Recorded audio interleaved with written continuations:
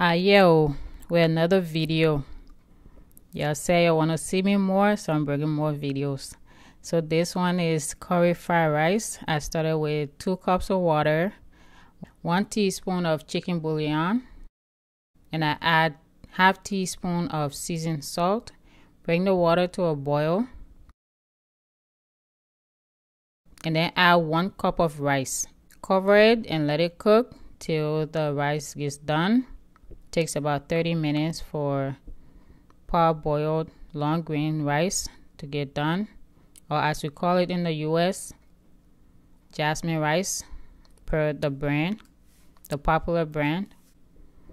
And then in a pan, I add 2 tablespoons of olive oil. You can use whatever oil you have. Let that get hot, and then I add 1 cup of mixed vegetables, half cup of onion. I go with red onion just because I like the color it brings to the fried rice. Whatever onion you have, go with that. So I'm just showing you the brand of chicken flavor I use. I add 1 teaspoon of that to the stir fry, half teaspoon of salt again, and then 1 teaspoon of curry powder.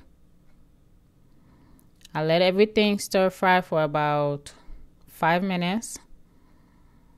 You want the vegetables to be succulent. Even though they're frozen vegetables, they're still kind of hard. So I add the cooked rice on top of the vegetables.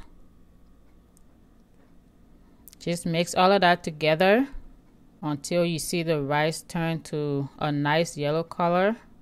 This should probably take another 5 minutes.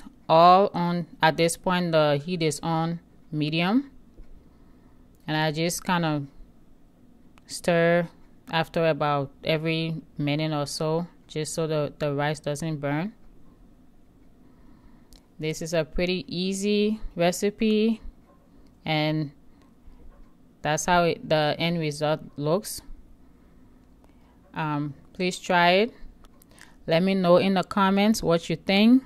I'm trying to bring out more videos for you guys. The more you engage with me, the more I'll be able to bring. That's how I know you guys like the videos that I bring.